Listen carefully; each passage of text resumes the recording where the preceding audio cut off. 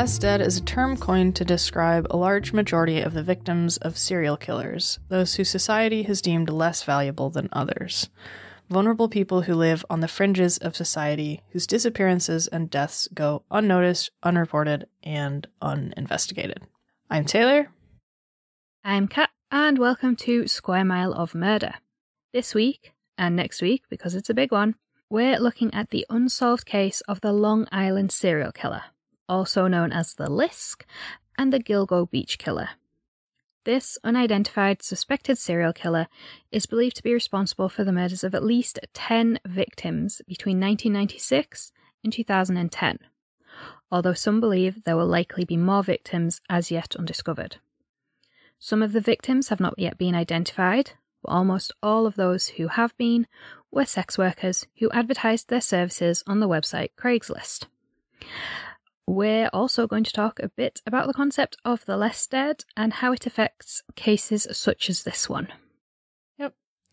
So before we get super deep in, just a quick note on language and terminology. So some sources describe the victims, in this case, as escorts. Some say prostitutes. Others say sex work or sex workers as an umbrella term. And some, of course, as you may or may not expect, but probably do, aim to be as derogatory as possible. Some people claim that sex work is the correct term as it's more respectful. Some sex workers agree with this, and others disagree about what they want to be called. And there's actually an interesting discussion about this in the first episode of the BBC Sounds podcast, Who Killed Emma, which we highly recommend, which we've talked about before. Yeah, I think it was a Patreon episode, though, when we talked about it. Yeah. So, yeah, very, very good podcast. Very good. Yeah. Highly recommend. There's also I want to say BBC Disclosure episode that is the shortened and video version of that story, basically. So it uses some of the same audio. Yeah. I don't think it's available on iPlayer, though. Oh, really? Because you told me about it and I couldn't find it. Oh, it was maybe 6 months ago, but it could easily be gone now, considering how quickly iPlayer seems to get things in and out. But anyway, yeah, highly recommend that.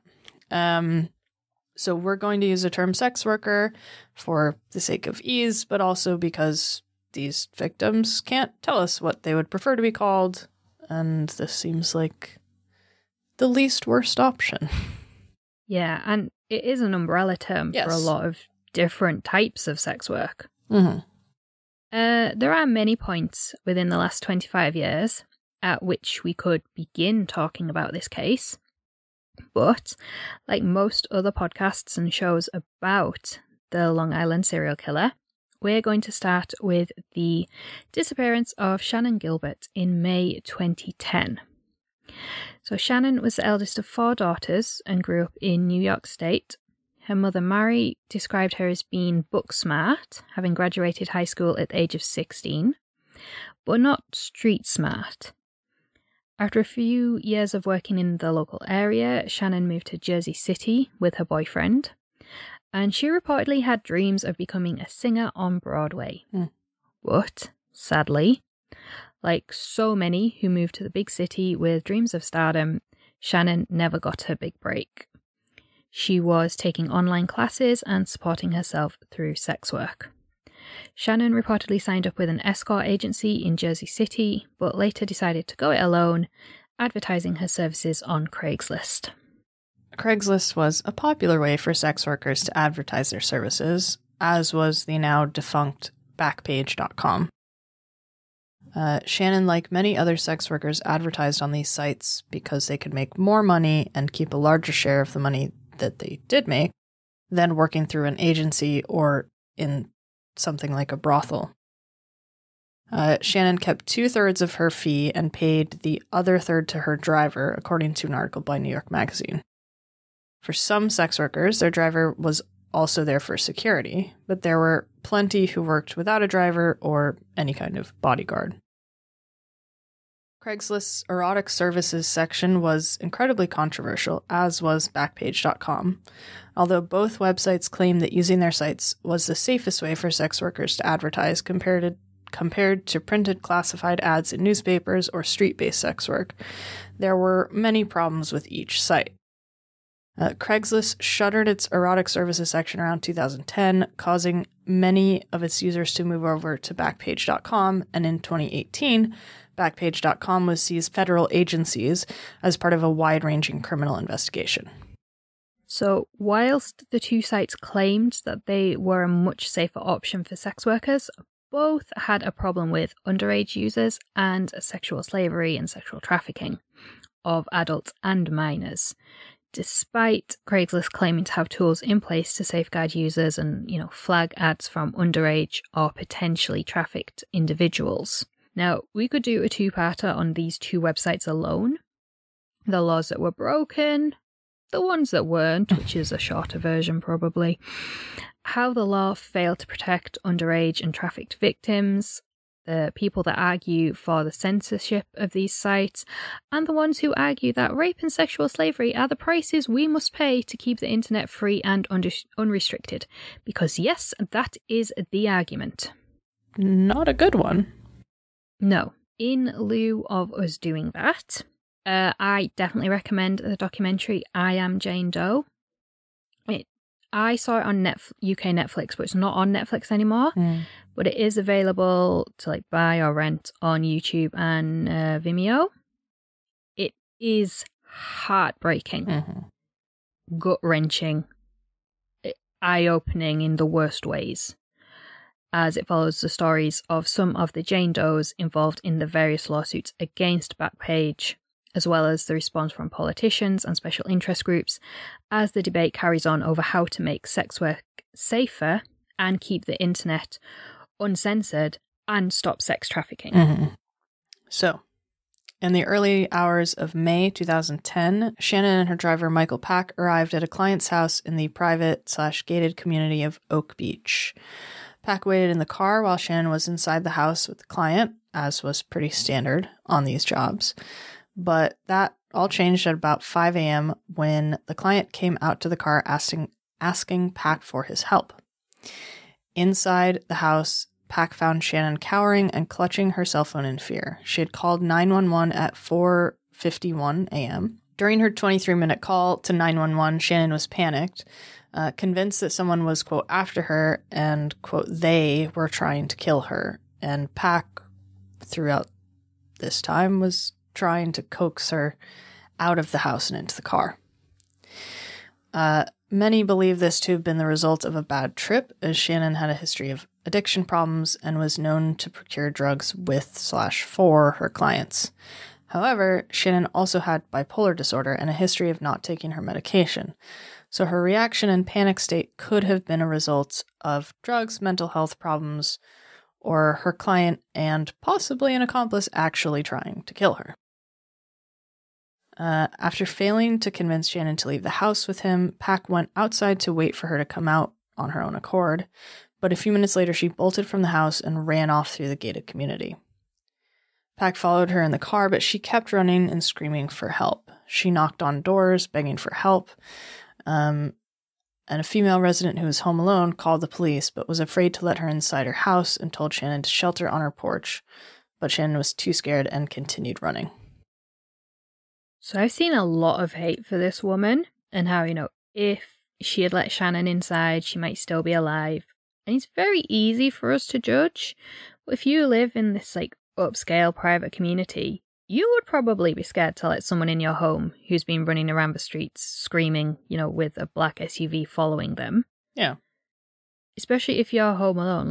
I would be scared if that happened on my street and I was home alone. But, I'd be terrified.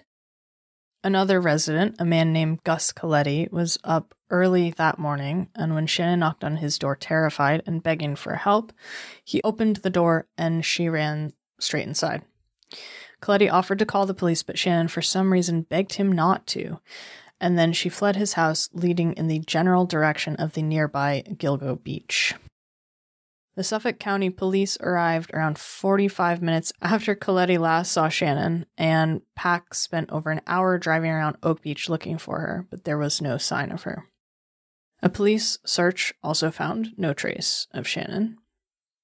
Coletti, Pack, and the client were all questioned. The client, Joseph Brewer, was cleared because there was no evidence of any wrongdoing, and the same with Coletti and Pack. According to New York Magazine, Brewer said he hadn't seen Shannon take any drugs or even have any on her, and that all he wanted was company that night, not drugs, not even sex. So Shannon's case went cold. But in December, 7 months after Shannon vanished, everything changed.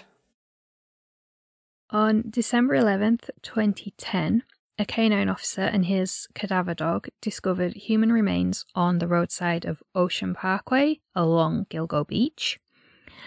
Now, there's a lot of conflicting stories about how the discovery was actually made. Some say it was part of a routine search in the area for Shannon Gilbert. Others say it was just by chance that the officer was in the area with the dog. And another story, which made it into the Netflix film Lost Girls about this case, based on the book, also called Lost Girls, is that the officer pulled over and let the dog out to pee. And that's when the dog picked up the scent of human remains. The official story is that the officer had searched many sections of the local area with the dog throughout the summer and autumn, and that on this December day, they were starting searching the land just off the parkway based on FBI data, which indicates that bodies are often dumped close to roads just out of sight. The officer and dog tracked the scent to the skeletal remains of a woman wrapped in torn and disintegrating burlap sack. Initially, people believed that it was Shannon who had been found. Now, Shannon's case, thanks to her mother, had garnered a great deal more local media attention than most missing sex workers. But a few years earlier, Shannon had a titanium plate grafted onto her jaw following a fight with her boyfriend at the time. How much of it was a fight and how much of it was a beating is questionable. This body did not have a plate grafted onto the jaw, and within days, 3 more sets of skeletal remains wrapped in burlap had been found just within a few hundred meters of each other. The 4 bodies were identified as 25-year-old Maureen Brainerd Barnes, Melissa Bartholomew, age 24, Megan Waterman, 22, and 27-year-old Amber Costello. All 4 of the missing women were sex workers and had been strangled. All of them had been reported missing by their loved ones, but unfortunately, nobody really cared. Jacqueline Gallucci talked about this in an article for the Long Island Express titled Lost Girls, When Women Go Missing on Long Island, Some Matter, Prostitutes Don't. And we've linked this in the show notes. It was written almost 2 months before the first body was found. The article focuses on Megan Waterman, the 3rd body to be found on Gilgo Beach, who was reported missing in May 2010. Megan was from Maine, but before she went missing, she had been staying at a motel in Suffolk County, Long Island, about 15 miles from Gilgo Beach, and she'd been supporting herself and her daughter through sex work, placing ads on Craigslist. The article examines the treatment of Megan as a missing person and another sex worker named Jennifer, who was murdered just 3 months before Megan disappeared, and compares it to the treatment coverage of a local teacher who had been murdered 2 years earlier. The teacher, Leah, was strangled by her husband, who then dumped her body in a wooded area near the Long Island Expressway in 2008. Jennifer was strangled by a client who had contacted her after she placed an ad on Craigslist because she wouldn't refund him the $80 he paid her. That's why he murdered her. And she was buried in a shallow grave. The man who killed Jennifer confessed to police and led them to the shallow grave, and then pled guilty at trial. He was found guilty in 2011. We couldn't find his sentence, but after his conviction, an article said he was likely to face 25 to life at his sentencing. Leah's husband eventually admitted to her murder in court and was sentenced to 18 to life. Megan's family believed that she may have been forced into sex work by her boyfriend, who was acting as her pimp and was usually her security on calls. But the night she disappeared, he left her alone. Now, although the murderers in both Jennifer and Leah's cases were convicted, the attitude from those in the local area towards each of the women was very different. Leah's death was a tragedy. Jennifer's was inevitable. Good riddance to bad rubbish, if you will. And this is exactly what we mean when we talk about the less dead. Young school teachers in middle-class areas are a tragic loss, which of course they are. Obviously, anyone murdered is a tragic loss to their community and those who love them. And it dominates the media for weeks. Look at the Gabby Petito case. Was that last year or this year? 2021, like summer to fall. Yeah, like it dominates the media cycle for weeks. But vulnerable sex workers have it come in and their murders are no loss to society. That's the crux of it, isn't it? Yeah. And this kind of attitude allows serial killers to commit crimes for literally decades without ever being detected or captured, arrested, whatever, because sadly, missing and murdered sex workers and other vulnerable members of society are not a high priority for either law enforcement or the general public. And the lack of interest or urgency by the general public or law enforcement means that we don't know much about most people who fall into this category of the less dead. They are referred to mainly by their job, for example, sex worker, drug dealer, or their health issues, addict, bipolar, any mental health problems. And this leads to a lot less public pressure to solve the case, which sends it to the cold case pile, and allows serial killers to continue murdering. It also means that the victims are reduced to little more than stereotypes and statistics. And one aspect that makes this case a little bit different from many other serial killers, where the victims have all been vulnerable people who fall into this category of the less dead, is that, as I just said, most of these cases, the victims are a name and a negative adjective, or just John and Jane Doe. But in the case of the Long Island serial killer, we actually know quite a bit about many of the victims. So we're going to talk about that. Yeah. So the three women found alongside Megan Waterman were Maureen Brainerd Barnes, Melissa Bartholomew, and Amber Costello. Maureen was originally from Connecticut. She'd been a straight-A student in high school with a love of poetry and songwriting, according to New York Magazine. Her life changed when she became pregnant at the age of 17 and dropped out of school.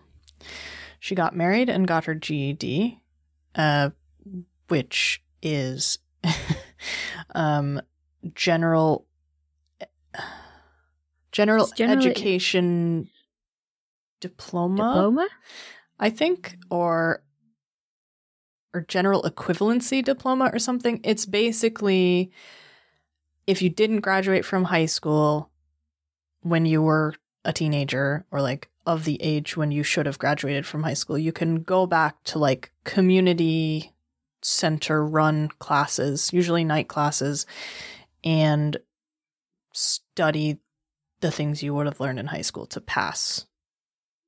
So you basically get your high school diploma, but it's not called that. It's called a GED. So you hear a lot about, people in adverse situations in their teens, then later going back to get their GED. Or in some cases, people who are in prison have a tendency to get their GED in prison. First time I'd ever heard of GED was on Orange is the New Black. Yeah. When some of them are studying for it. Yeah. Yeah, I'm not sure what the general education development tests, which are a group of 4 subject tests, which when passed provide certification that the test taker has United States or Canadian high school level academic schools. It's an alternative to the U.S. high school diploma. So, Not either of the Not what we thought no, it stood not for. either of the acronyms that I thought it stood for. So anyway, Maureen got married and got her GED after her daughter was born. She and her husband divorced and shared custody of their daughter while Maureen worked 2 jobs to get by.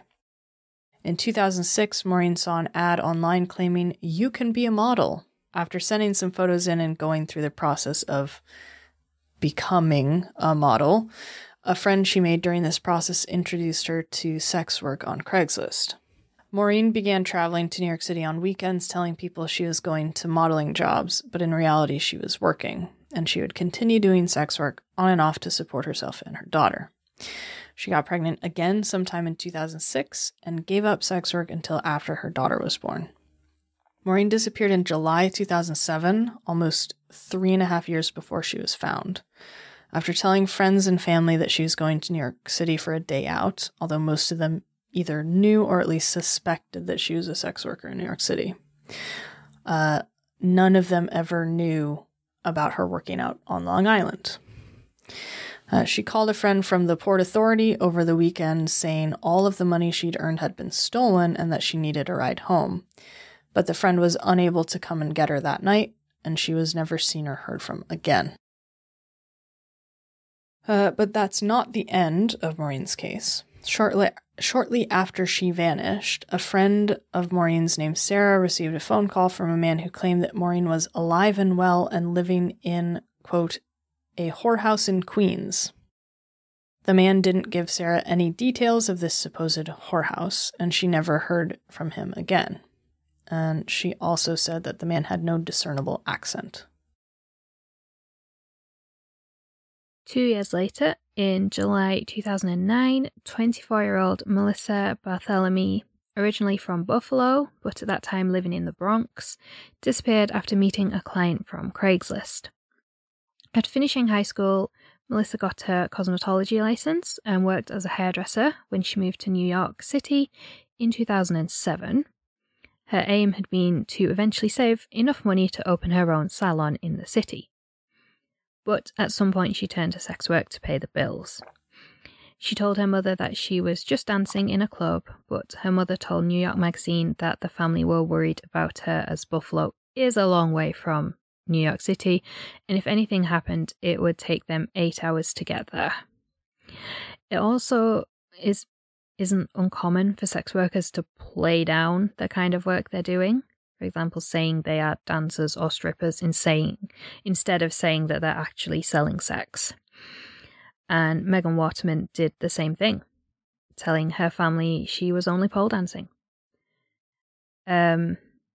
So Melissa's mother also said that she'd been depressed and that when she last visited Buffalo, the family had tried to convince her to stay as they had a restaurant there and that there was a job for Melissa if she wanted it. But Melissa was determined to stick it out and return to New York. And it wasn't until later that her family found out the truth about what she was actually doing. Although her sister Amanda knew the truth about the kind of sex work Melissa was doing. Following Melissa's disappearance, Amanda picked up a number of phone calls made to their mother's home in Buffalo. The caller used racial slurs towards Amanda, who is mixed race, and asked if she was going to turn into a, quote, whore like her sister. The number came up as Melissa's mobile phone, and police managed to locate one of the calls in Manhattan and another in Massapequa, which is out on Long Island.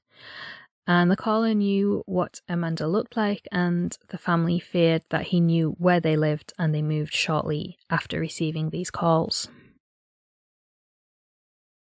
The final Gilgo 4 victim was 27-year-old Amber Costello, a Long Island transplant who grew up in Wilmington, North Carolina. Amber's story is slightly different to the other victims. While all the women were known to use drugs recreationally, so pretty common to be providing drugs and taking them to clients, but Amber's family knew that she had issues with heroin addiction. She had been introduced to sex work by her sister Kimberly, who had done sex work on and off since the age of 18. The pair worked for an agency and traveled along the East Coast, but in the months before Amber went missing, Kimberly was trying to get out of the industry and find other ways to support her children. At the same time, Amber was struggling more than ever with her addiction to heroin, and she had left the agency and gone it alone on Craigslist, taking more and more low-paid jobs just to feed her addiction.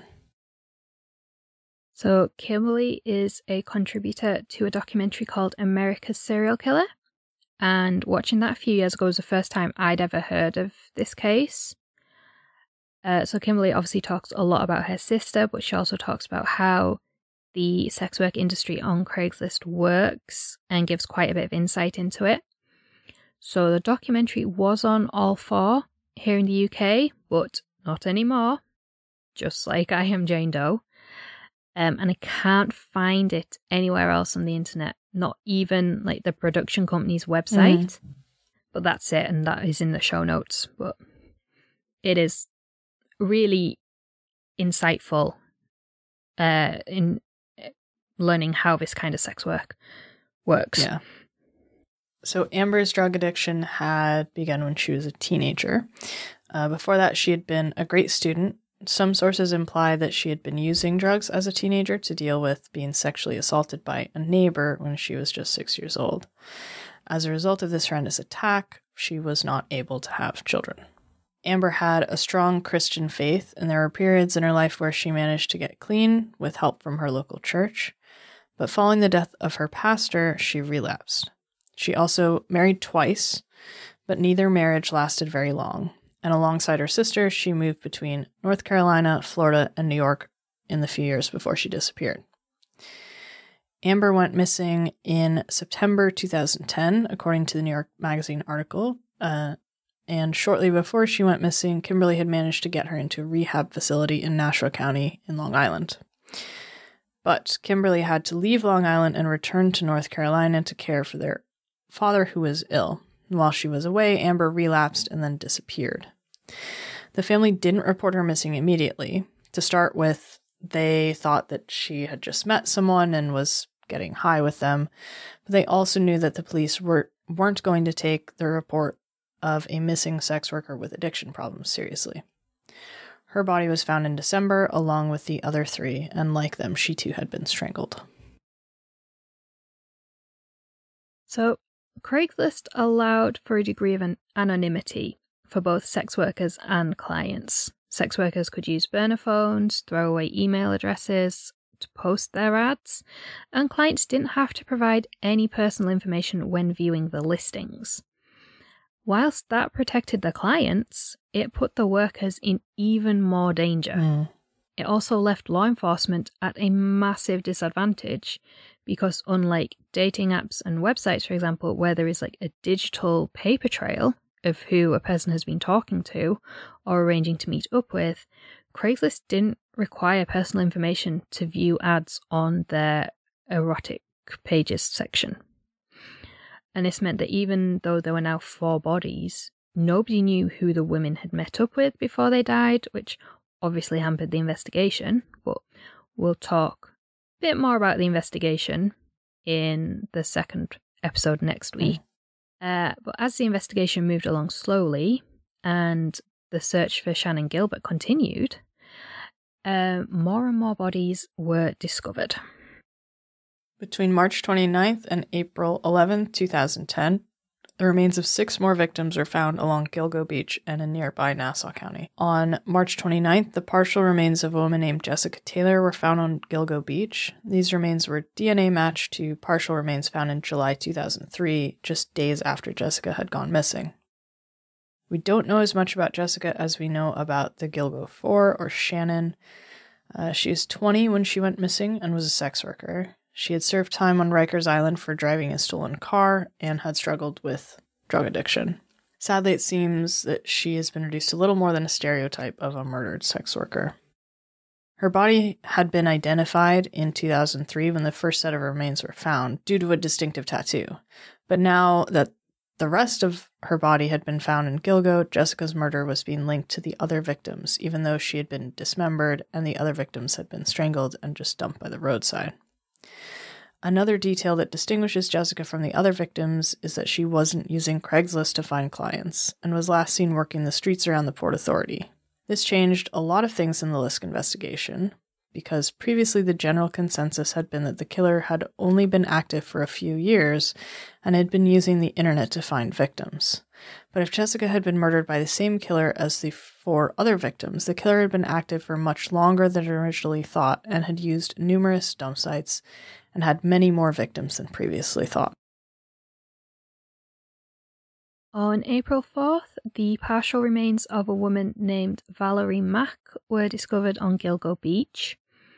Much like Jessica, partial remains had been discovered in Manorville in November 2000, which were then matched to the remains discovered in 2011. These remains became known as Jane Doe 5, or the Manorville Jane Doe, because they were not identified as Valerie Mack until May 2020. Wow. So Valerie was last seen in the summer of 2000 in Port Republic, New Jersey. Before she disappeared, she had been doing sex work in Philadelphia, and that's all we know about her. The second body found that day is still unidentified and known only as John Doe, and is described as the only male victim associated with the Long Island serial killer. But there's a bit more to it than that. This Doe is described as an Asian male who was found wearing women's clothing, and it has been suggested that they were in fact a transgender woman who was also a sex worker. Obviously, we have no way of verifying this either way, but it seems to be the most popular explanation. And they're described as being between 17 and 23 years old and died 5 to 10 years before they were discovered in 2011. Now, unlike the other victims, police concluded that this victim died from blunt force trauma to the head. The third and final victim discovered on this day, again unidentified, and known only as Baby Doe, because this victim was between 16 and 24 months old. They were found less than 100 meters from Valerie's body, wrapped in a blanket, and showed no visible signs of trauma. Interestingly, Baby Doe was not related to any of the other victims found on this particular stretch of Gilgo Beach. 2 weeks later, on April 11th, 2 more victims were found in neighboring Nassau County. The first was the partial remains of a woman who became known as Peaches due to her distinctive tattoo of a heart-shaped peach, which has a bite out of it, and 2 drops of juice falling from it on her chest. Her body had been found in June 1997 in some woods in Hampstead Lake State Park and named Peaches, but her dismembered limbs were found near Cedar Beach in 2011 and named Jane Doe 3. Both of these locations are in Nassau County. It wasn't until December 2016 that DNA testing matched the 2 sets of remains and the LISK Jane Doe 3 became Peaches. The DNA testing also proved that Peaches was the mother of Baby Doe found on Gilgo Beach, once again linking all the victims to a single killer. A second set of partial remains of a woman were found on April 11th on the nearby Tobay Beach in Nassau County. This woman also still remains unidentified and is referred to as either Jane Doe 7 or Fire Island Jane Doe, because they were DNA matched to another set of partial remains which were found on Fire Island in April 1996. So these 10 victims are the official victims of the Long Island serial killer. But you might be thinking around about now, hang on, you spent ages telling us about Shannan Gilbert, but she hasn't been found and isn't an official victim. How does that add up? Well, let me explain. Shannan's body wasn't found until December 2011 in a marsh at Oak Beach, just half a mile from the gated community where she was last seen running terrified. The official police report claims that Shannan had run into the marsh in a drug-induced panic and drowned, leading to the conclusion of death by misadventure. However, an independent autopsy commissioned by her mother showed that Shannan had no drugs in her system, and there was also damage to her hyoid bone, which suggests strangulation.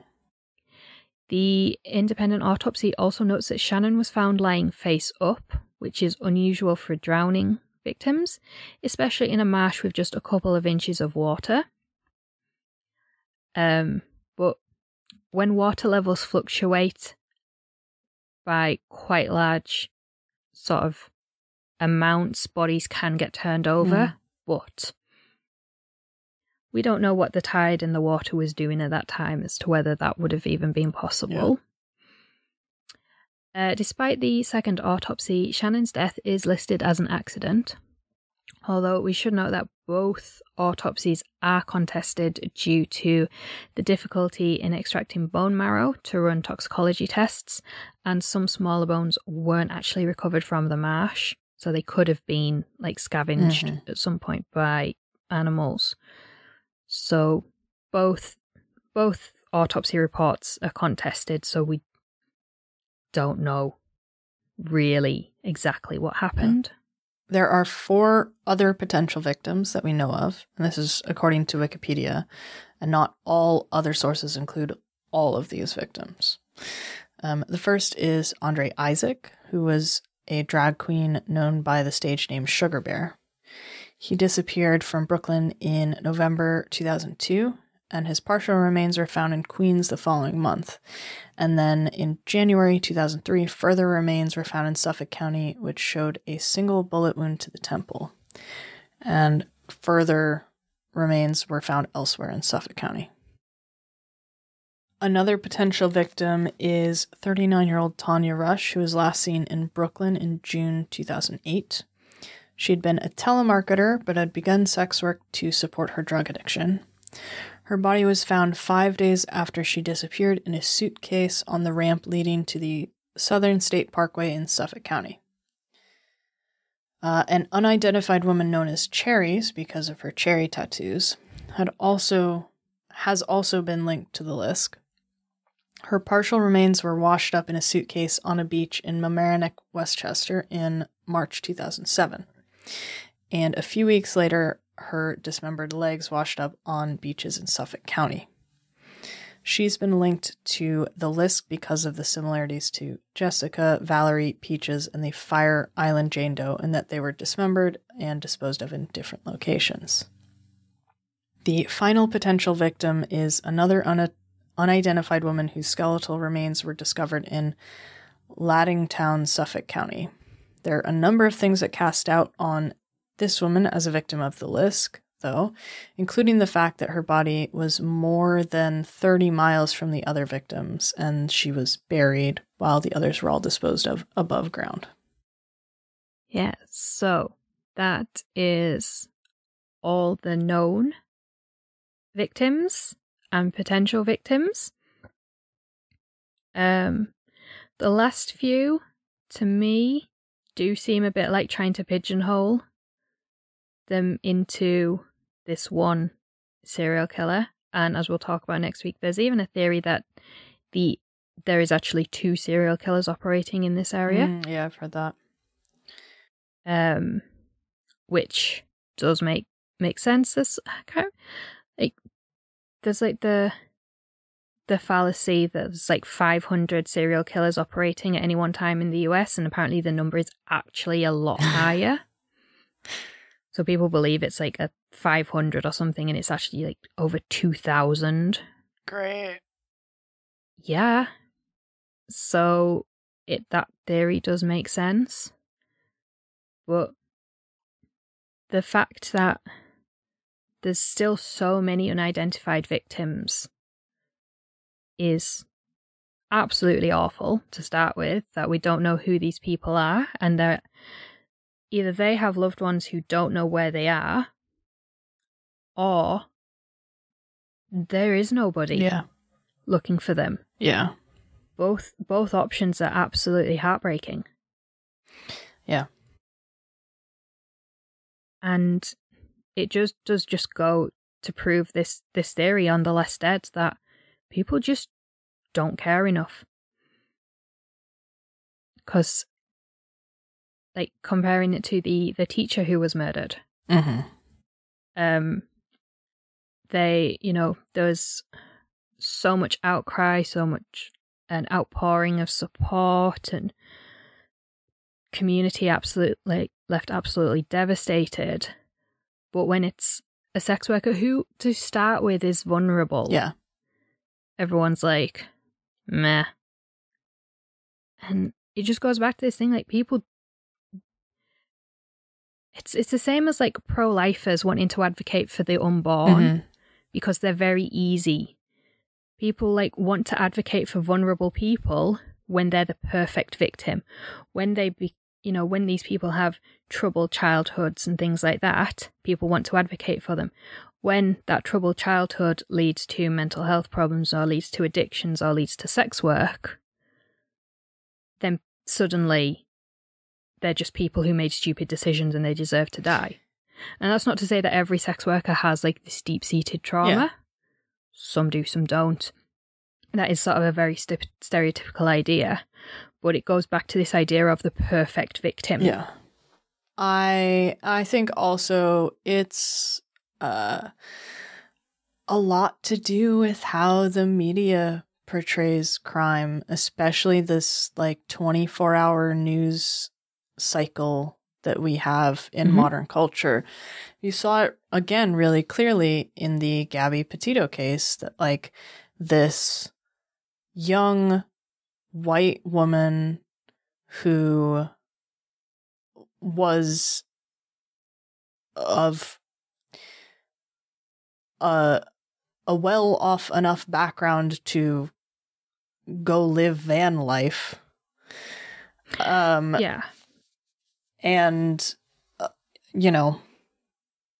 she went missing and got months of media coverage where, like, several other women of color went missing in the same exact place at the same exact time, and nobody heard about them at all. But she's a great story. She's a great thing to put on your screen and say, where is she? Everybody pay attention. And absolutely. I think that, like, if we can get to a point where we do put the media spotlight on other types of cases that, don't usually get covered, then you can start to change that perception and that prejudice against people on the fringes of society. Yeah. The question is, which big major news network is going to be the first one to actually stand up and do this? Because they're not going to be popular. No. And they don't care, because for them it's about ratings and it's about money. Yeah. And it's the balance. Do we keep showing these, missing white women and feed into this missing white woman syndrome? Or do we take a risk and actually show other vulnerable people who are the victims of these kind of crimes? Yeah. I think, again, to go back to something that we've mentioned already, a piece of media that does a really good job of that is that Who Killed Emma podcast. Yeah. Because, again, Emma, I forget her last name. I will look. Keep talking. She was a heroin addict. She was a sex worker. And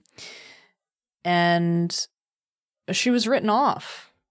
It was just assumed that she overdosed or just, when she was missing. And then once she was found, it was like, oh, well, that's what happens when you're a sex worker. You get murdered. So, but the way that podcast examines her life and her experiences and the experiences of some of the people that she encountered and knew her along the way,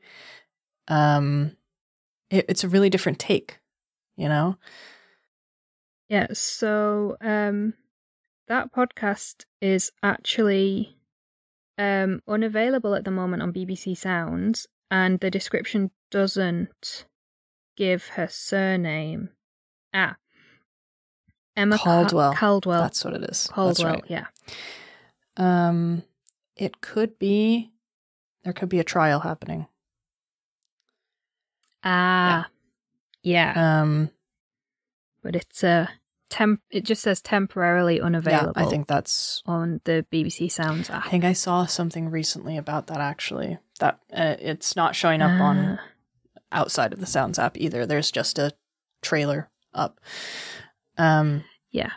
But if it happens to be back by the time you hear this, do listen to that, because it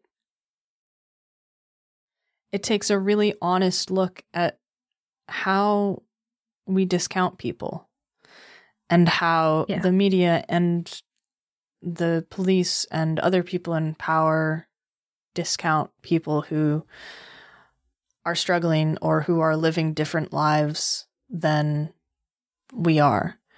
Yeah.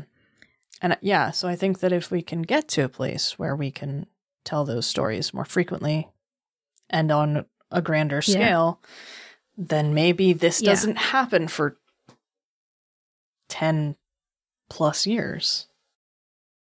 Yeah, I mean, potentially 25 years if these are all related, the same perpetrator. Yeah. I don't have much more to say other than this is awful. No. Yeah. So, yeah. I don't know. There's no nice way to wrap it up, really, is there? And it's not wrapped up because there's more to the story that we will go over in the next episode, in part 2. So we will come back next time and look at the investigation of the Long Island serial killer and the potential suspects. So we'll see you then. Thank you for listening. We'll see you then. Bye. Bye.